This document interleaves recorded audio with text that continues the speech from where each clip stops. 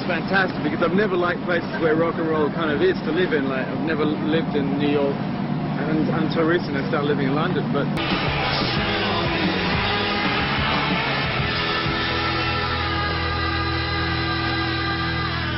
good morning. Here we are on the number 6 bus. It's about 8:30 in the morning. Everybody's heading out to go to work out in Stanley. This is the bus to Stanley on the other side of the island. But this has always been considered a hairy ride. Well, this part of the island, I don't think most people understand how green, like, it's like in the middle of a jungle, Hong Kong. All these giant 40-story apartments have gone up in the last, in the 70s and 80s. Before that, there was virtually nothing out here. Like everywhere else in the world, there's been a giant boom. There's a million buildings here that weren't here, that's for sure.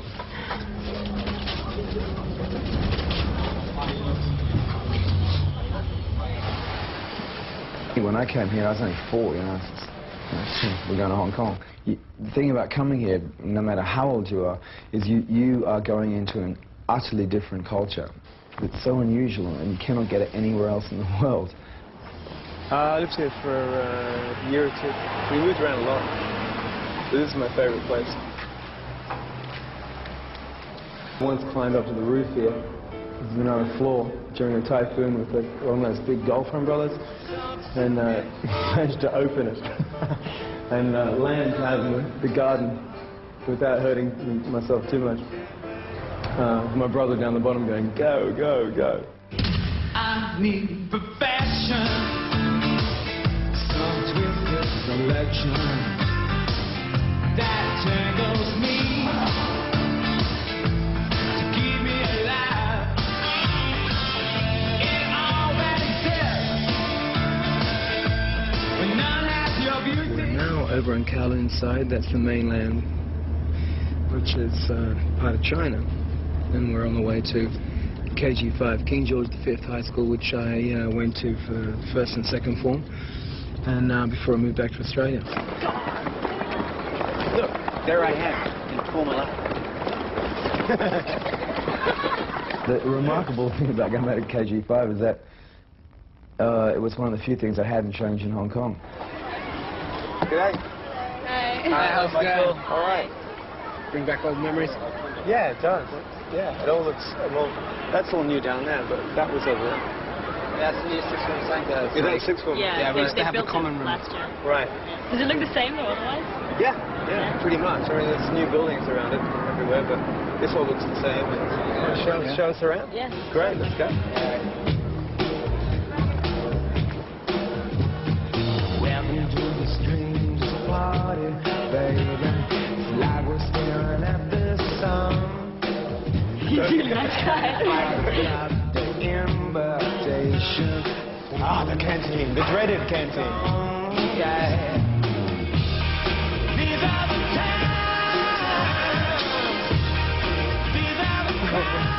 I do remember one teacher, and I can say this, but I think he had a bit of a drinking problem. I remember it was a music teacher. And I wasn't here then, okay? Yeah, I wasn't here.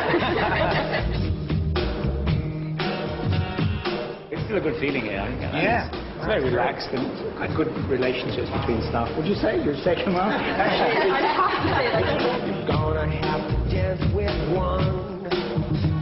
It's a strange feeling to walk back through halls of, when you're a child and all those experiences. It was very nostalgic. Hello. Hello, Michael. Going to go through your report, I think, yeah? Yeah, that's right. Interest, yeah? Oh dear.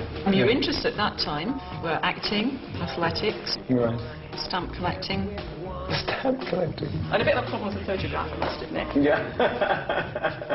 Rather immature, but very pleasant. That's about right. Smoking in school. These are the times. These are the times. How do you feel about being at school here during the changeover? Do you have strong opinions, or you don't care at the moment, or? It doesn't seem like it's going to change. No, it doesn't. It's going to change over a period of 50 years. Yeah, I think there'll be all this hype for 1 month in July, and then by September everyone will be like, yeah, okay, Really? so we're under Chinese rule. So yeah.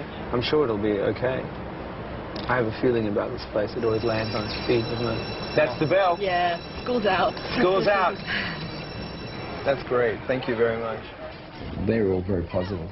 I was surprised by how positive they were. There didn't seem to be any dissension at all. You know, nothing's going to change for them. It'll just continue the way it is. In some ways, that's good to see.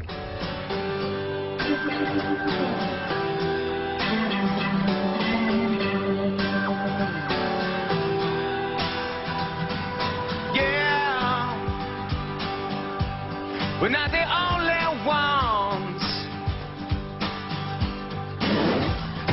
who bleed for the love that's lost. What's happening here is it's a kind of schizophrenia. On one side, people want China to prove to them that they're allowed to continue to make Hong Kong what it is for themselves and for China. And China, I think, has to prove that to themselves as well. Otherwise, this golden goose will lose its neck. Just like the air we breathe. Okay, so this is where all the guilos or the expats hang out. Guilos kind of means foreign devil. This is where everybody hangs out. 3 little streets like this. Everything we do for me. So here we are interviewing Alice Patton, and we're both Hong Kongophiles. We were just discussing that we both love Hong Kong. It's great. It's really good fun. Yes. I love the people, I think, the most. Yes. Everyone's always up and ready to do stuff. Yeah. We went from living in like a small flat in London with all of us there to like just me and my mum and dad in this big house, so it gets lonely sometimes. Your father's worked really hard. Yeah, hard work. Does he come home like with his head exploding from... He's quite good at kind of putting work on one side and just thinking about other stuff. Getting on with it. So what do you think is going to happen here? What's the general feeling of your friends? Are they positive or negative? It's quite positive with some people. You know, they sort of think that it being such a great place, you know, China Nothing can stop it. Exactly. They won't dare change it. Yeah. And I sort of agree with that point. Yeah, I kind of believe in the spirit of Hong Kong. Me too. I wish that I could stay until after midnight and stay for the party or whatever's going to happen. Just see what's going to happen. Because all my friends are going to stay, even just for a couple of days afterwards, just to check it out. But I have to be out of here. Okay, so here we are at Club 64, where we're going to meet Rosa, who's a political activist. And most of the people I've talked to seem to think that Hong Kong's going to continue on business as usual after June 30th. And she has different opinions, I'm sure of that, so let's go talk to her. We are hoping, yes, and we're praying.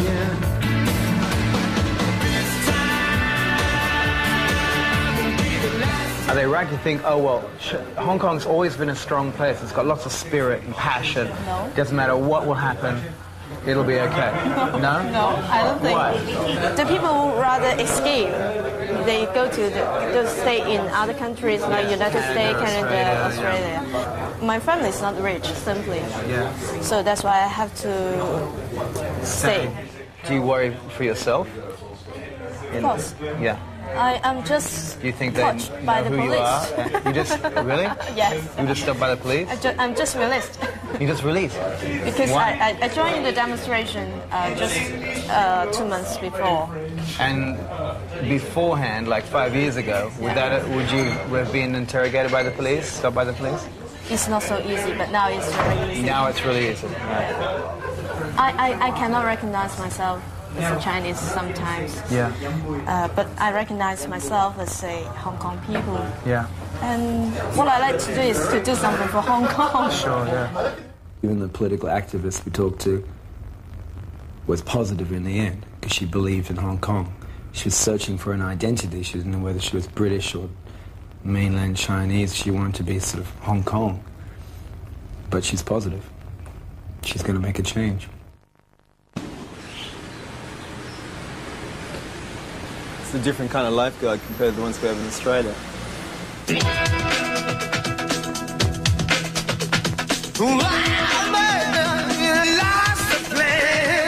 The amount of religions, the Buddhism, Taoism, the gods, there's a myriad of gods for every reason.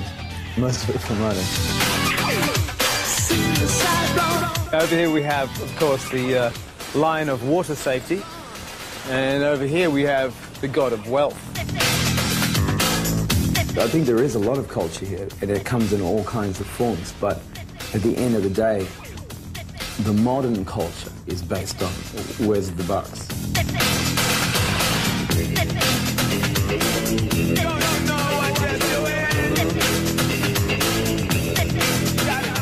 Okay, so this is Repulse Bay Beach. Everybody comes here for picnics, and it's just packed, like Bondi or something. But this is the middle of winter, believe it or not, and this is about as cold as it gets. I used to come down here, lots of people used to come down here for lunch and stuff, and they sold off all the land, I guess, and they made this place over here, these big apartments, where the feng shui man came around and said, you got to build a hole right in the middle of it, otherwise the dragon that lives up at the top of these mountains, he has to come down here every day, out into the sea. If he does, in big trouble. No one will live there. And the dragon will be pretty upset or something. They put a hole right in the middle of it, as you can see. I don't mind the sun sometimes, the images it shows. I can taste you on my lips and smell you in my clothes. Cinnamon and sugary and softly spoken lies. You never know just how you look through other people's eyes. This is a great invention. Here we are on possibly the longest escalator in the world. It goes all the way down to Central, and that's a long way. All I can say is I wish they had this when I lived here.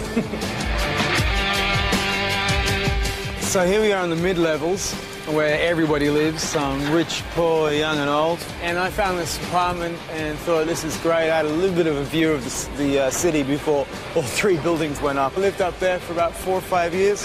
Had a great time. It's fantastic around here. It's all kinds of interesting people. Except for dragging the luggage up 6 flights of steps, that was the only problem. Had some really good times here. Wrote Kick here. John Farris came over and joined me in Hong Kong for a while. Now Charlie, Dave and Tim live there. Charlie, Dave, Tim. Really good time.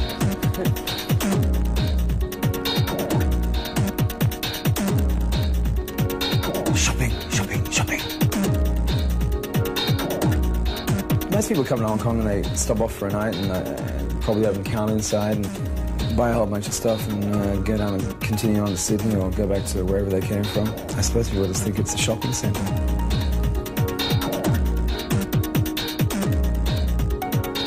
Okay, welcome to the Peak Tram. Every tourist has to do it and everyone gets scared. It was a mad idea in the turn of the century and it's still a mad idea now. I think it's one of the few in the world and I think it's about the steepest one in the world. But it's worth it.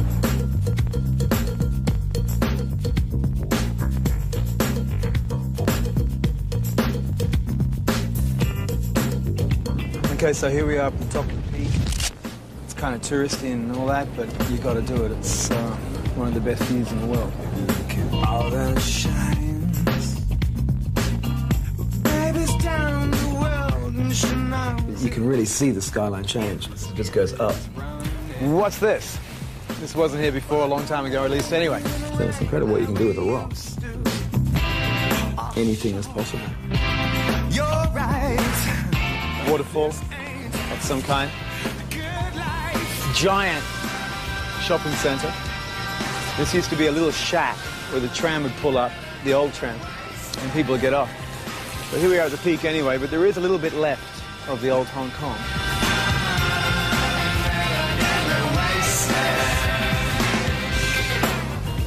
And believe it or not, this is what people used to get into and come up to the top here in rickshaw. It's against the law now, which is a good thing.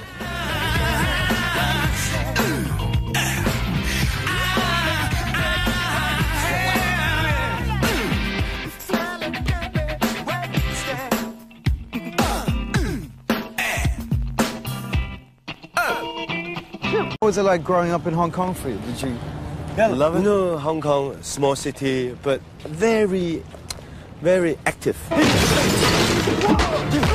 You can do a lot of things in one day, same time, not like Australia. In Hong Kong, you can just stop here, shopping, theater, meeting, everything. What's up? You got a problem? You're actually an enormous influence. You've been hanging out with Quentin Tarantino. You've been. No, I've been hanging around with a lot of Schwarzenegger and all. They are my good friends. Yeah. So, you're a tough guy, huh? How do you feel about the change and everything? What's it mean to you? It gotta be good. Why?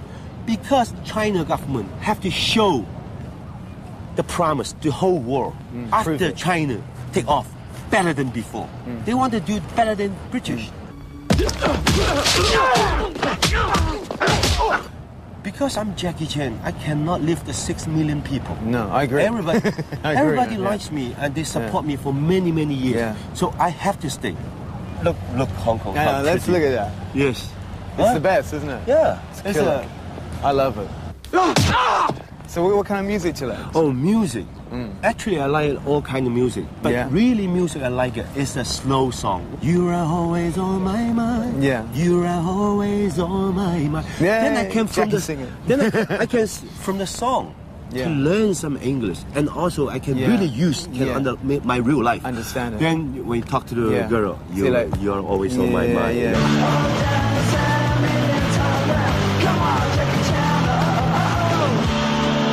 They're the most pragmatic people, inscrutable people who carefully map out every little financial decision and then zip down to the races and throw it on a horse.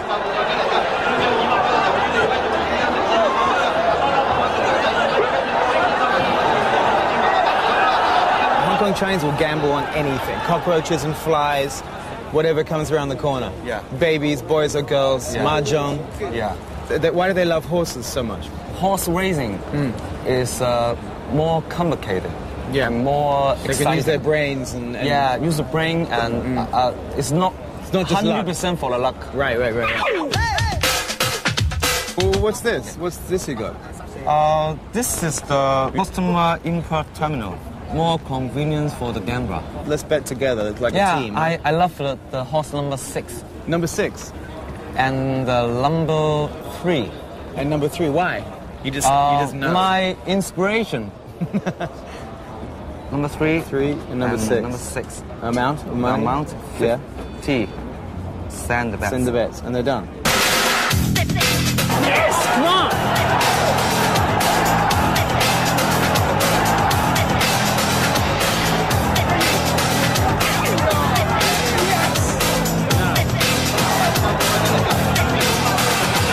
Oh, his tip sucks so far. 5 and 7. And then 7.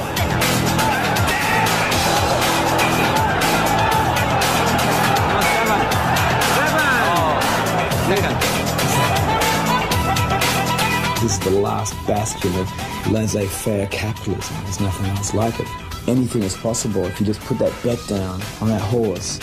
And everybody believes in that feeling, you know, that it could be around the corner, and just seems to keep them going.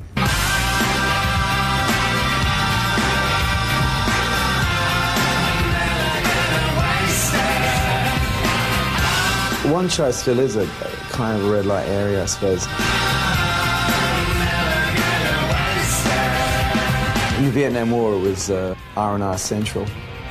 But now that's all changed, and it's more likely you're going to find it full of karaoke bars and restaurants and stuff. Okay, so this is our final moments in Hong Kong. So we thought we'd kill a song for you, karaoke style. Get your motor running, head on the highway, looking for adventure, and whatever comes our way. This will become a kind of little star in the sky to be looking at, to watch, to see. Let's hope that little light doesn't go out.